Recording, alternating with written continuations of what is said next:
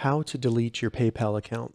Welcome to another Gauging Gadgets PayPal tutorial video. In this video, I'm going to show you how to delete your PayPal account both on a desktop browser, and I'll show you how to delete your PayPal account in the app on an iPhone or an Android phone. So deleting your PayPal account or closing your PayPal account can be useful if you're switching to another payment service such as Cash App or something like that, or if maybe you accidentally open multiple PayPal accounts and you just want to delete one so that you don't have multiple PayPal accounts. All right, so to get started with deleting a PayPal account on a desktop browser, the first thing we need to do is simply go to paypal.com, log into our account.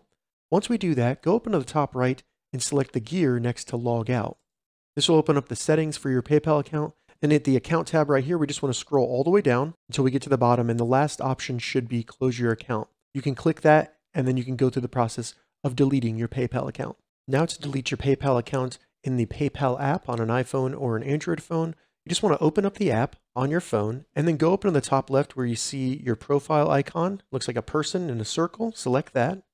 This will bring us to our profile on PayPal, and all we need to do here is scroll all the way to the bottom, select close your account, and you can go through the process of closing or deleting your PayPal account.